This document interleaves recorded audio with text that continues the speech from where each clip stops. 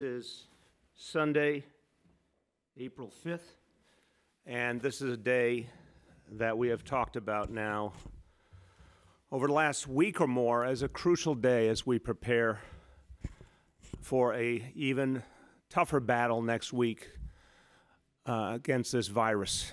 This is a day that I called upon our nation to help us coming towards this day. I said to the President of the United States and all the leadership in Washington that they needed to focus on Sunday, April 5th to help us prepare for the onslaught next week, obviously to the state of New York, to so many organizations and companies around the country, around the world that came forward wanting to help. This is the day we focused everyone on. And I think that was the right thing to do because the facts demanded it. I think it was also the right thing to do because it helped to focus attention and action. There's nothing more powerful than giving people a deadline in life, and this was an honest deadline given everything that we have seen. The deadline referred to the whole range of needs that we had. Ventilators, we've all come to know how crucial those are to saving lives. Personal protective equipment, personnel, all the pieces of the equation necessary to be able to address this crisis. So what I can tell you now that we've gotten to this crucial moment is there is definitely some good news. Our call for help, our call for people to focus on the needs in New York City. We're the epicenter of this crisis. The people of this city are doing everything possible to fight this virus, to do the right thing in terms of shelter in place and social distancing. The people of this city are doing the right thing, helping their fellow New Yorkers. Our first responders, our healthcare workers are acting heroically in this crisis. I called for everyone else to come to our aid, and the good news is that our call was heard and acted on in so many ways. But that does not mean we're out of the woods for next week. There is still real help we will need to get through the week, and I'm going to go over that with you now. So first, let's go over how we got to this moment and what we saw coming. I gave people the honest truth about what we were seeing all through last week and this week as we led up to Sunday, April 5th, to today. And a quick summation is that we thought as early as tonight there was the possibility of running out of crucial equipment like ventilators.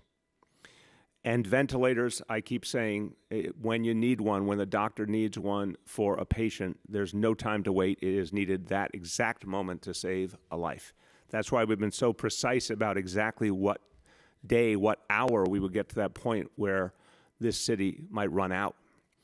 Well, now I can tell you, and this is certainly good news, we have bought a few more days here. We believe now we can get to Tuesday or Wednesday with the supplies we have. We're going to update the numbers constantly and update the projections. But in human terms, this is very important. It means that the ventilators that we have gotten are going to stretch farther than we originally projected. And I want to be very clear. I want everyone to understand this. My order to my entire team, to all my commissioners, everyone who's doing this crucial work, dealing with this crisis, my order is always to prepare for the worst case scenario, not the best case scenario, not what you think might be an average scenario, but to get ready for the worst case, because God forbid the worst case happens. We can't say at that point, oh, gee, we underestimated. We have to be ready for everything and anything. New Yorkers think that way. We're ready for anything and everything in our daily lives. That's part of what makes us great. But I've said to all my colleagues, we're preparing for whatever is thrown at us. So it's good in one way that the original projection was cautious and that we have a few more days. But I want to be clear, it only means a few more days. Nothing more I can guarantee beyond that. And we have real work to do to fill that gap going forward. On personnel, I've been saying, increasingly sounding the alarm that we're going to need more and more personnel to deal with the growing number of cases and also the growing number of alternative hospital facilities that are being created. More and more beds being created. That's a good thing. We have a very, very ambitious plan to create more beds, but we're going to need the medical personnel to go with it. The overall goal is 45,000 additional doctors, nurses, respiratory therapists, dietitians, pharmacists, you name it. This week, we needed to keep adding to our total. The good news is that we are seeing a real important surge of military medical personnel. This is something I've been calling for over these last 2 weeks vehemently, and pointing out that this is necessary to help save the people in New York City, and it will be necessary beyond in all the cities and states that will experience this crisis up ahead.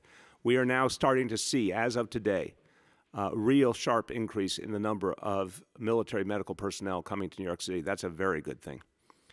And then on PPEs, we all know how important this is to protect our heroes. That's everything from N95s to masks to surgical gowns, gloves, eyewear, a whole host of things. The good news is there are several categories where we do have enough PPEs to get through the week. And I want to emphasize, when I say enough, that means on the crisis standards we're working with. I want to be very clear to all the healthcare professionals out there, all the first responders. I'm not saying this is the ideal we wish we were dealing with. I'm not saying we have the kind of supplies we're used to when we're in peacetime. But by the crisis standards set by the CDC, we have enough of most items to get through this week ahead for our healthcare workers, for our first responders.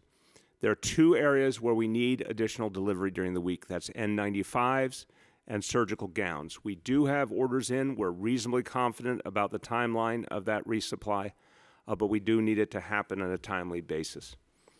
Let me go over some overall numbers with you now, and I'll start with ventilators. So what's happened so far, in addition to the ventilators that hospitals had, we have delivered 2,865 ventilators to hospitals throughout New York City, in addition to 1,780 BPAP machines. And these are machines that can be very helpful. As I discussed with the CEO of our public hospitals, Dr. Mitch Katz, they are a part of the puzzle.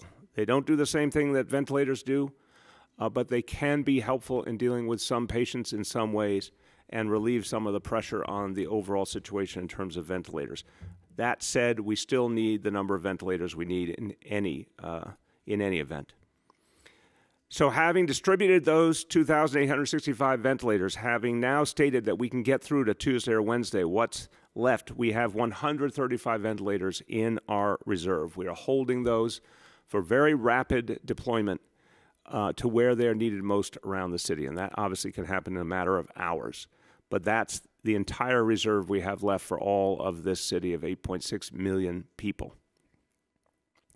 I want to tell you why these ventilators, the supply of ventilators, is so crucial in particular at this moment, because what we're seeing lately is between 200 and 300 more patients needing to be intubated every day lately, just specifically patients related to COVID.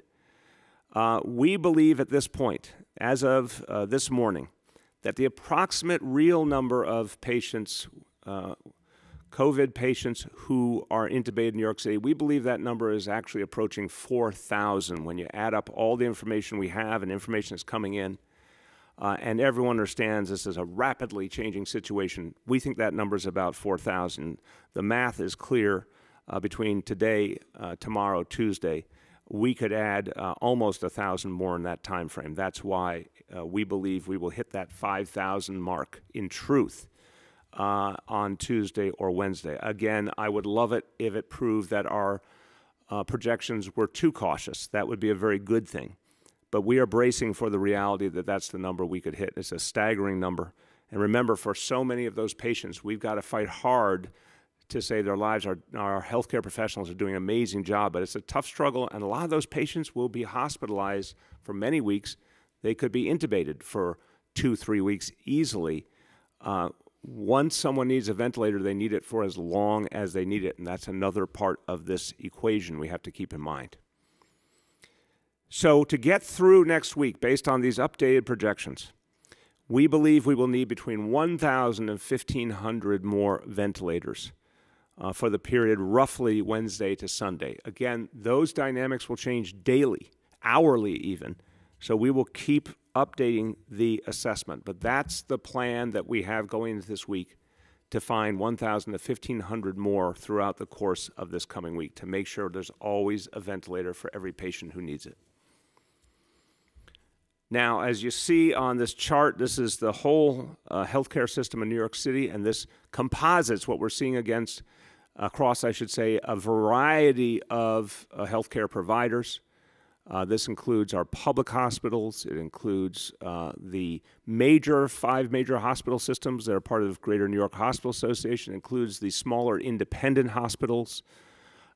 When you look at the whole system, some specific hospitals and systems running out quicker than others, we're working to make sure that everyone who needs resupply gets it promptly. But what's true in every single case is that every hospital system, in a matter of only days, faces the danger that they will run out. That's what we have to stay ahead of. So where will we get additional ventilators? Well, there's two obvious places right now. The federal stockpile, which our understanding is numbers about 10,000 ventilators, and the New York State stockpile. The latest we've heard, that number is roughly 2,800. Obviously, we are the epicenter of this crisis. So I would certainly appeal to both the federal and state government to help us get the ventilators we need rapidly. We will get them in place, and I remember everyone, we need them in place before that new patient comes in who a doctor has no choice but to put on a ventilator. That ventilator has to be there, has to be up and ready in time for that one next patient. So it's not a matter of them just arriving in the warehouse. They have to be in the hospitals and ready. And we're going to ask certainly our federal and state colleagues to advance more of a supply to us so we can be ready for this onslaught next week. I've said it many, many times. When New York City is done with these ventilators, when the crisis starts to pass, we will happily send them wherever they're needed in this state or in this country. And we will work hard to help everyone who needs our help and to thank all the people who have come forward to help us by actually giving them the aid and support they need in their hour of need. But those are the two obvious places to get what we need for next week. We're continuing to look on the private market. We're continuing to hear from some people who are making very generous offers of contributions of ventilators. We're talking to companies all over the world. I myself have talked to companies all over the world to try and get us additional ventilators on the open market. But right now, for the immediate needs next week, it's the federal government and state government that we'll focus on, and certainly we'll be talking to all of the appropriate federal and state officials to get this going quickly. Now I want to talk about our public hospital system and specifically the personnel that I've been requesting for it. Everyone knows there are so many hospitals out there that are fighting so hard, the healthcare workers fighting so heroically, but everyone would agree that amongst the toughest battles have been fought in our public hospitals, our health and hospital system. So many people in this city, but also literally around the world, have watched with admiration the really noble healthcare professionals at Elmhurst Hospital, which has borne the brunt more than any other hospital in the city. We've seen extraordinary surge in the number of patients at Lincoln Hospital in the Bronx, at Bellevue in Manhattan, and many, many others in our public health system. So I have been, for the last 2 weeks, fighting to get direct federal support for our public hospitals. We have the biggest public hospital system in the country, and we are the epicenter of the coronavirus crisis, and our public hospitals are bearing the brunt. You've seen the information recently put out by the Department of Health. That makes very clear that so many of the challenges that we're seeing from the coronavirus track very, very sadly with where we've seen historic health disparities, where we've seen historic problems with communities whose health profile really suggests really, really tough situations, even in peacetime. In this crisis, that's only amplified the reality. Where are there the hospitals that deal with those communities in deepest need? Well, those are our public hospitals. So they're at the front line of this crisis, absolutely the front of the front line.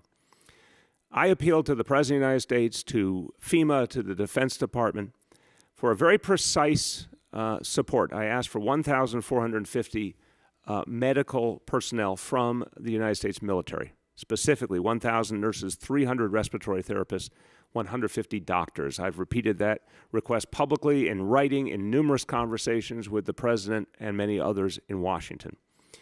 What we have as of today, literally just coming in now at this hour of the day. For the first time, a response. I asked that those personnel be in place by today, Sunday, April 5th. At least today we are seeing a down payment. That's the way I would phrase it.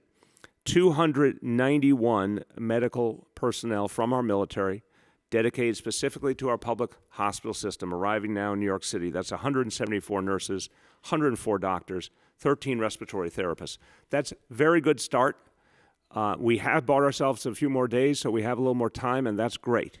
But I want to say to everyone in Washington, that's a start. It's nowhere near what I requested for our public hospitals. I know other medical personnel are coming from the military to do other important work in New York City, and I say amen, thank you. That's tremendously helpful for all our people. We need that too. But part of why I've called for the military to be fully mobilized and for a national enlistment system for our healthcare professionals is our needs are growing in this city, and they'll be growing everywhere else.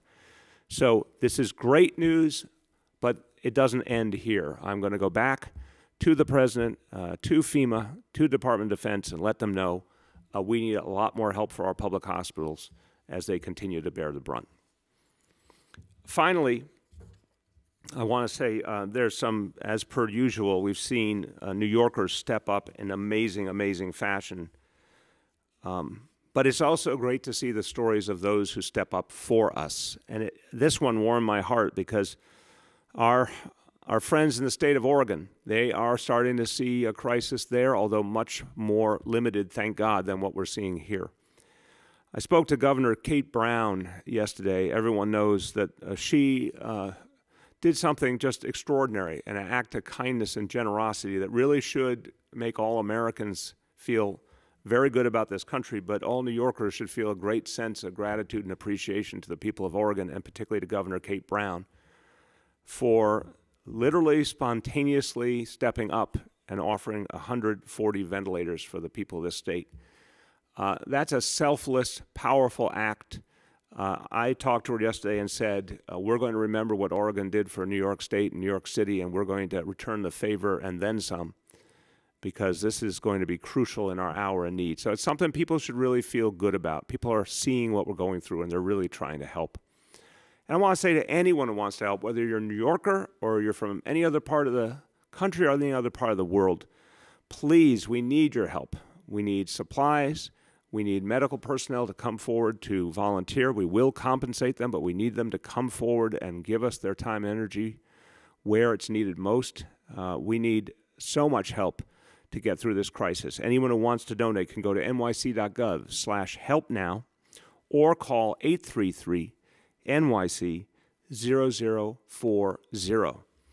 Also, another really wonderful story, and again, amidst the pain and the challenges, there are some beautiful stories.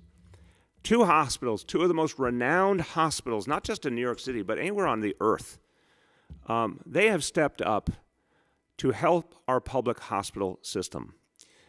Sloan Kettering, Memorial Sloan Kettering, known as one of the greatest hospitals on earth dealing with cancer patients and supporting them and saving them, and the Hospital for Special Surgery, which is unparalleled anywhere in the world for what they do.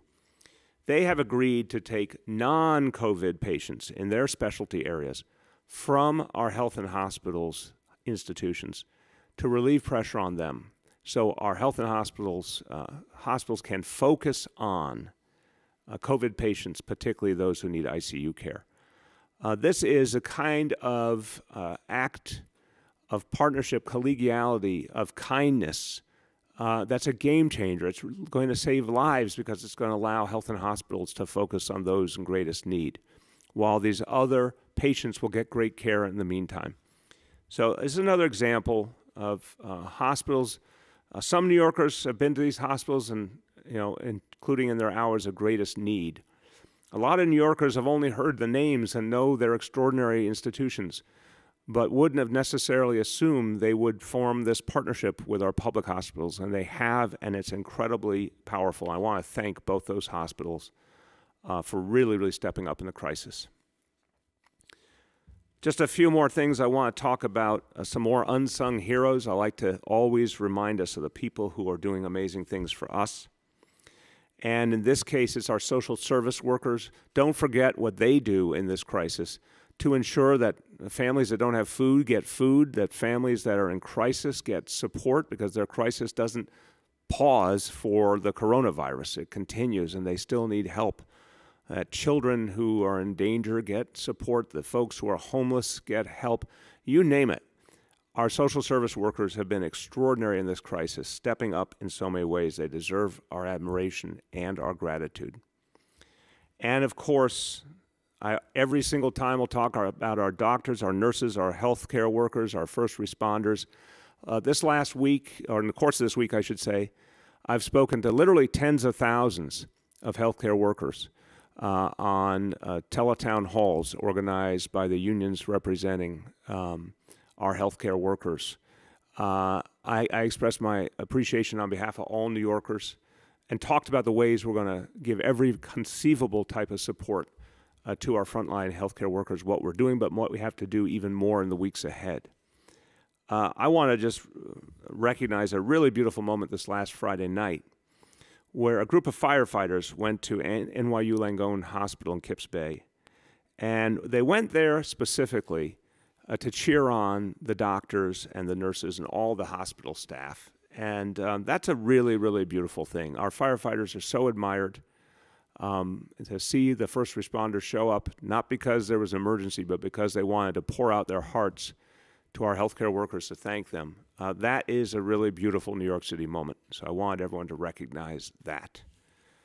Let me just say a few words in Spanish, just quick summary, and then we will take questions from the media. I'm joined by Dr. Barbeau here in person, and we have by video, Chancellor Carranza and our Emergency Management Commissioner, Deanne Criswell. But first in Spanish. Como he dicho, hoy es un día crítico en nuestra lucha contra el coronavirus. Hemos recibido muchas de las cosas que necesitamos, pero todavía necesitamos más para salvar vidas. Vamos a trabajar día y noche hasta que nuestra ciudad tenga lo necesario para vencer este virus. With that, we're going to take media questions, and please let me know the name of the reporter and the outlet. Thank you. Hi, all. Just a reminder, as the mayor just said, we have Dr. Barbeau here in person, Commissioner Criswell, and Chancellor Carranza on the phone. With that, I will start with Samantha from 1010 Wins. Hi, Mr. Mayor. There were some reports that you took a walk again in Prospect Park yesterday, but not seen wearing a face mask. Are you going to be wearing a face mask? And also, why so far to take a walk when your Gracie Mansion is right in a beautiful park? Yeah, Samantha, look, I think we have many, many things to talk about today that are about saving lives. I think what everyone who needs some exercise should get the exercise for the amount of time they need and then get back to home or work if they're doing essential work. That's what I do. And I was using a scarf as a face mask and following the exact instruction, face covering. Careful, I got to use the right phrase. Face covering. Thank you, doctor.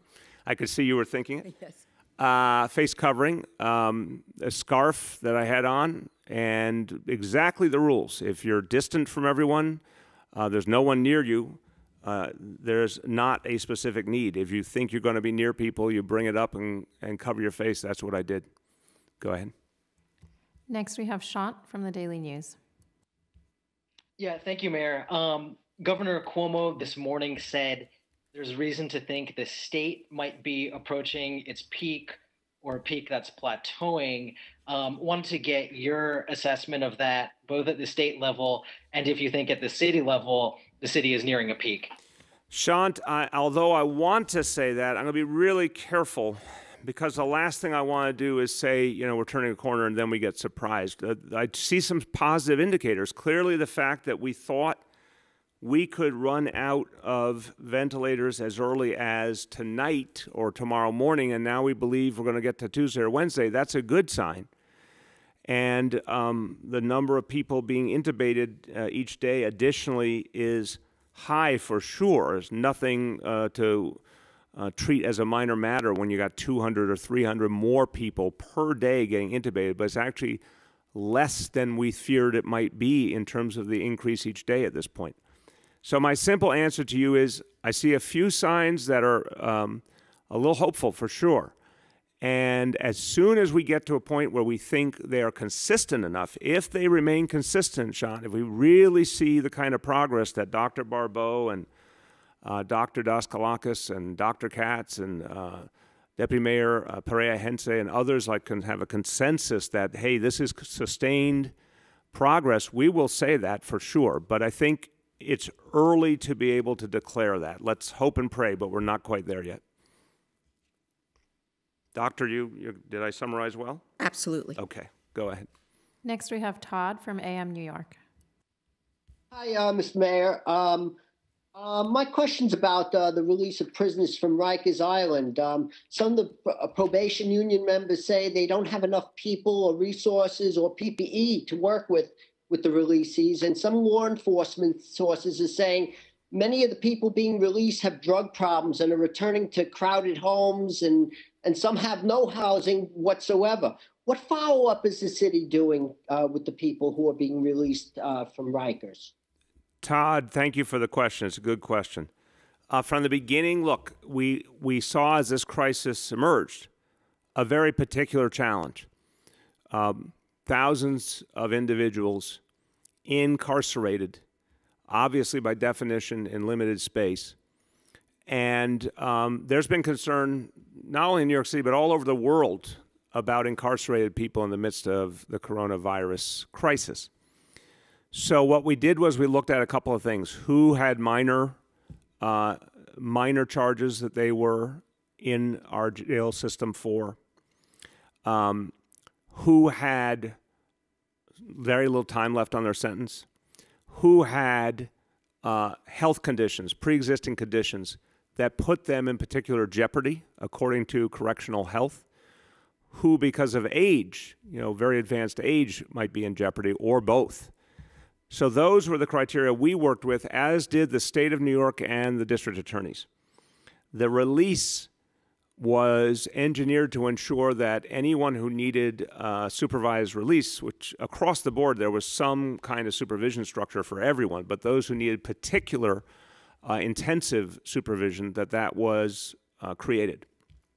So right now, over 1,000 individuals have come out of our jail system. That obviously means for correctional health, they're dealing with fewer inmates. That's good. There's more opportunity to socially distance. There's more opportunity to treat people and isolate those who need isolating. Those are good things. The specific individuals who need follow-up are getting follow-up. And remember, the way the release worked, for those awaiting trial, when the crisis is over, if the DAs deem it appropriate, there's a process to bring people back to jail awaiting trial. And equally, if someone needs to continue further a sentence. So this was calibrated to be a humanitarian action. And I think it has been done in a careful way. And again, we have gotten to a number based on a careful process, as has the state and the DAs. On the concerns of the probation union, I'll check on that.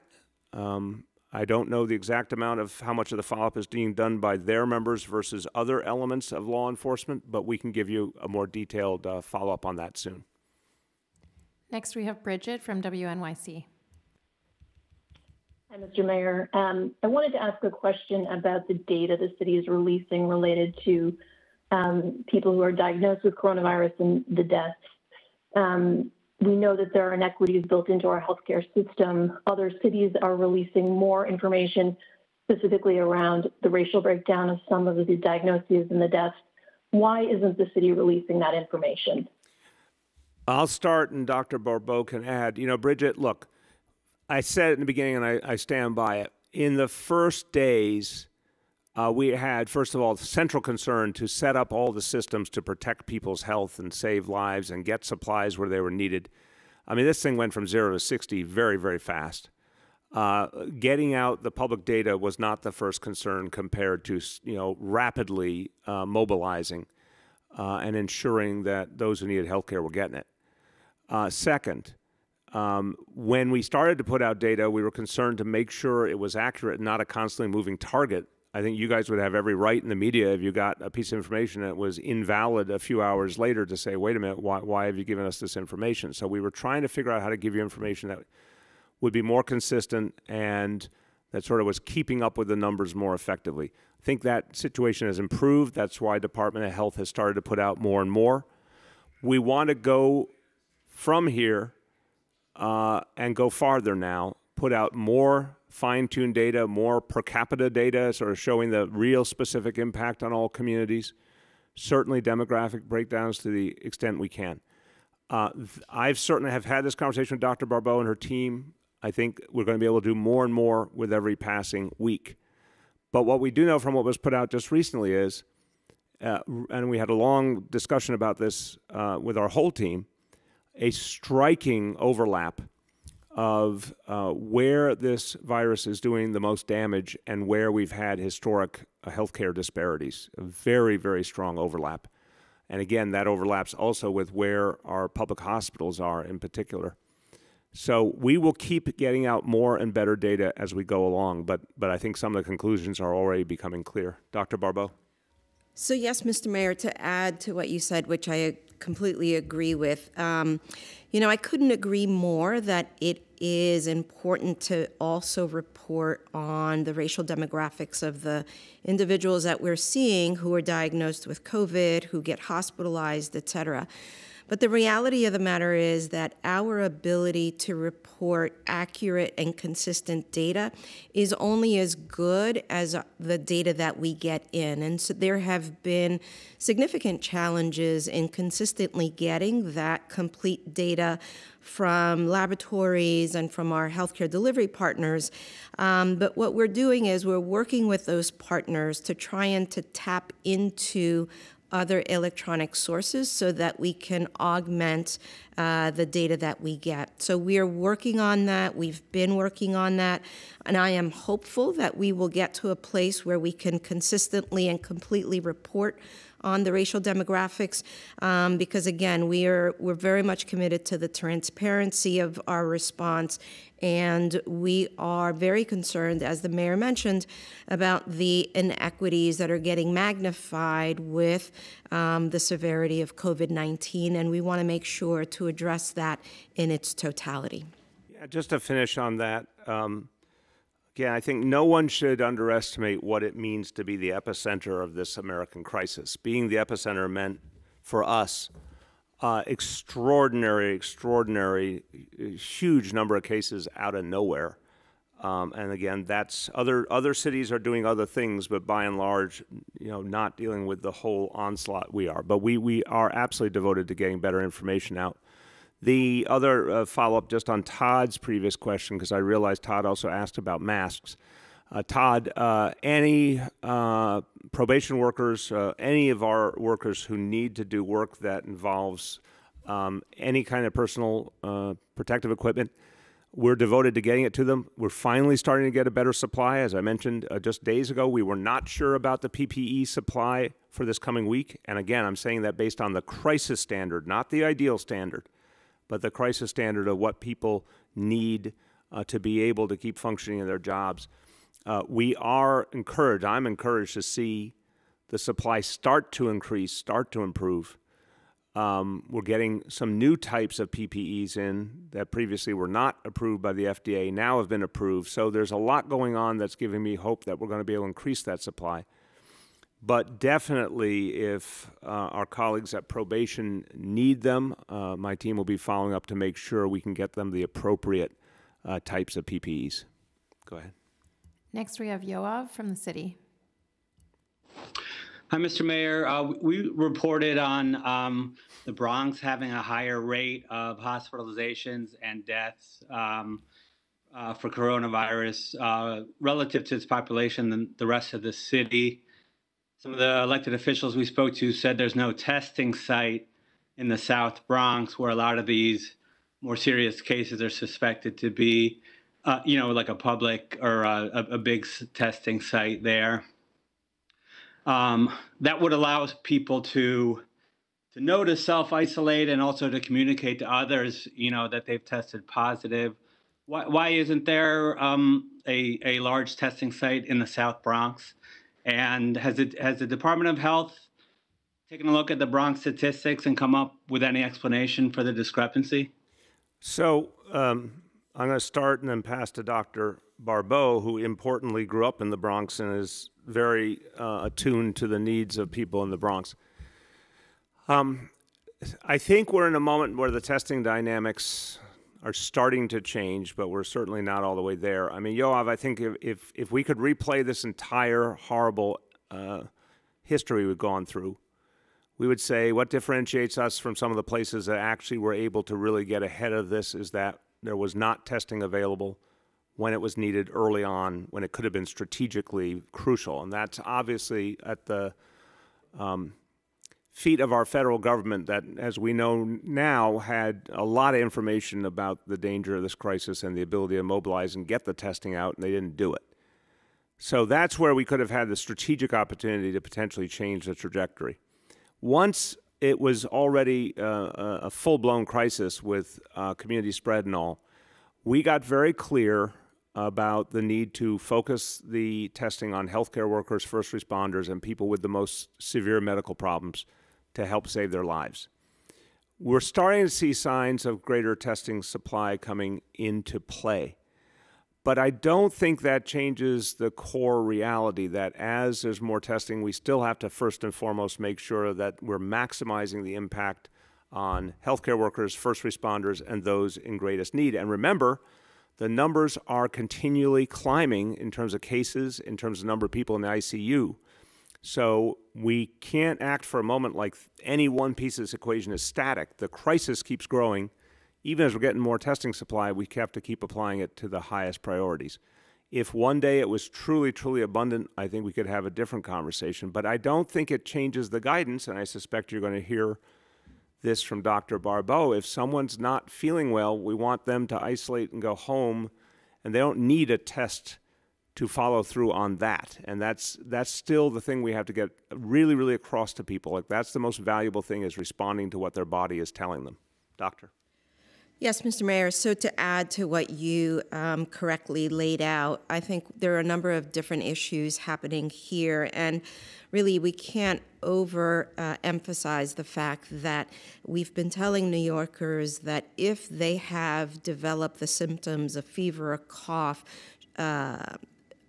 any other sort of feelings of malaise, if you will, that they should assume at this point in time that they have been exposed to COVID-19 and that they have COVID-19. And what we want them to do is to remain home. If their symptoms are not getting better, to then reach out to their healthcare provider. And so, again, as the mayor mentioned, whether or not a test is done doesn't change that guidance. The important thing is for self-isolation and to seek care if they are not getting better. I think specifically in the Bronx, what we're seeing is the reality of, unfortunately, what happens when we have a high density of individuals with lots of chronic underlying illnesses. And, we know from historical data that there are high percentages of individuals in the Bronx with heart disease, with diabetes, and the like. And so, unfortunately, when you have a virus that tends to affect those with chronic illnesses more severely, we have what's playing out. That being said, we are working very closely with our health systems partners in the Bronx, including H&H, including Montefiore, to make sure that those who are in need of care certainly have access to it in a timely manner. I think the important thing for us to be mindful of is, again, for folks to be staying home, and especially those who have chronic underlying illness, not to go out if they don't have to, if someone else can buy their groceries, get their medications for them, and if they do have to go out, to ensure that they are wearing a face covering when they're unable to keep 6 feet from their fellow New Yorkers. Thank you. Next, we have Gersh from Streets Blog. Mr. Mayor, how are you? Hey, Gersh, how you doing? Good. The playgrounds are closed and parks like Prospect Park, as you know, are overflowing as the weather gets better. Now, you've experimented with 4 short car-free streets, but they expire today from what I remember. You've said you're limited because of the need for police enforcement, but Streets Blog's own review plus conversations with residents in those neighborhoods show that this experiment is actually working and could be done with far fewer cops. So will you expand this popular street safety strategy as you've been urged by people such as Dan Rather and New York City Transit President Sarah Feinberg?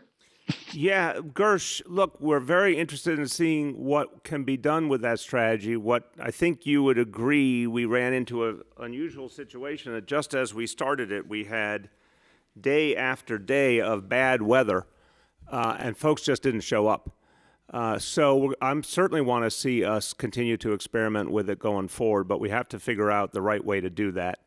It does take a lot of personnel. I keep saying you got to be clear that when you do this, you have to create enforcement, or it could end up being another place, unfortunately, where people gather. So we're going to look at that again, but right now my concern is this. The first and foremost concern is that we focus the NYPD and other enforcement on ensuring there is social distancing in all the places that people have to go. They have to go to grocery stores and supermarkets, pharmacies, the places that we know are really essential.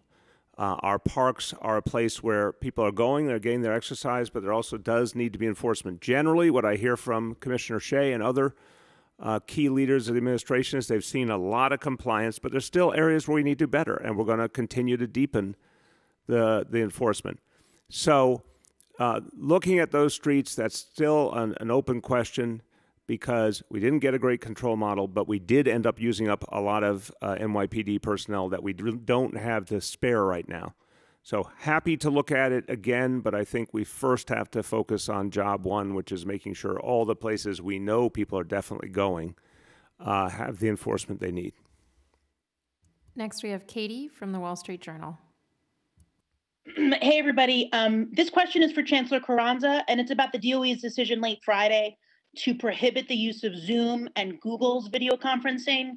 Spoken to a lot of teachers and parents this weekend who are really disappointed, and I'm curious from them and then from myself, why hadn't the DOE looked at some of these privacy concerns before setting up this program?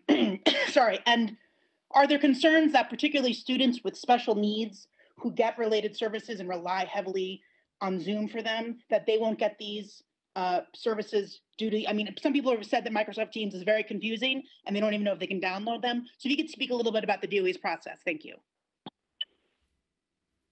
Yeah, so look, we are very concerned about all students getting the support that they need. Does anybody really think that we want students' personal information out there for anybody to see, for anybody to access? That's absolutely unacceptable. So we put out guidance, and it doesn't go into effect tomorrow. We want people to gradually transition to another format.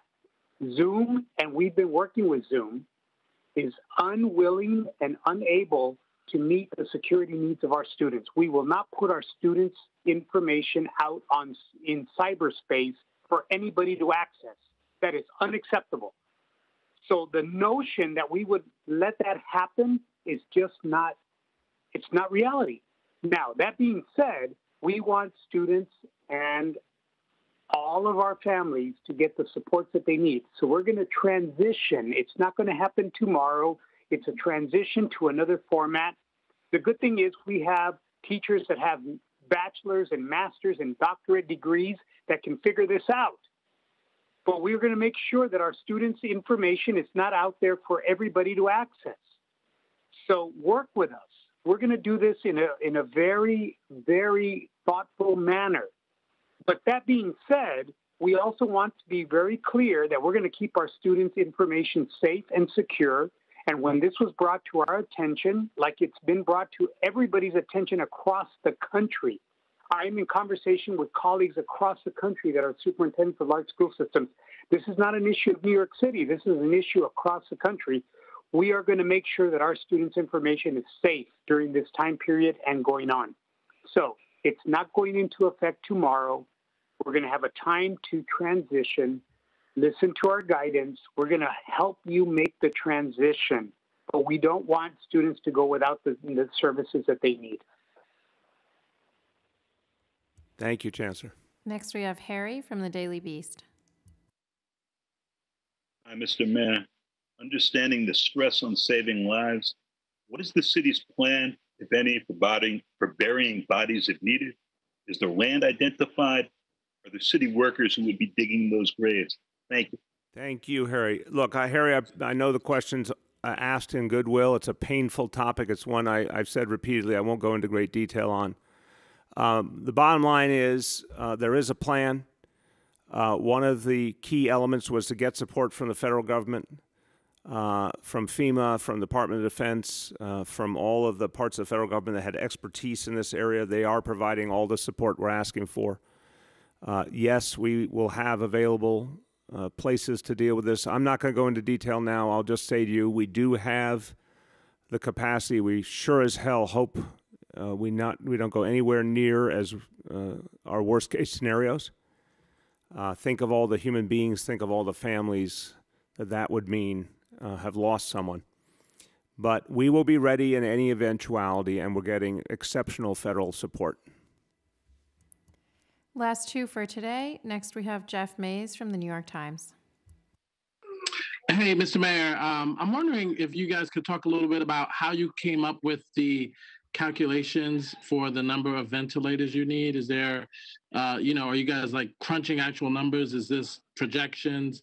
Maybe you can go into a little more detail. And then in addition, I'm wondering about whether you have any concern about being seen wearing a mask at all or face covering. On the second point, Jeff, again, my doctor is sitting right there, and I asked, because this decision came out of several studies, most especially the one from Singapore a few days ago, which any of you, if you haven't seen it, should look at, that led our health team to decide that they had evidence that should change the guidance we provided. Obviously, shortly thereafter, a day or two later, the CDC did the same thing. So I think this is smart guidance, but it's something we all needed to get used to. And I, like every other New Yorker, I had an opportunity. Every New Yorker is asking, what does it mean? I had the opportunity to ask the city's doctor directly, and I said, what does that mean for anyone, going outside? And what she said was, you use it when you're near people. If you might get less than 6 feet from people, that's where it matters, because you're trying to protect everyone else. Again, and I think it's understandable folks hear it and they think, oh, this is something that will protect me from COVID-19. That's not the way it works.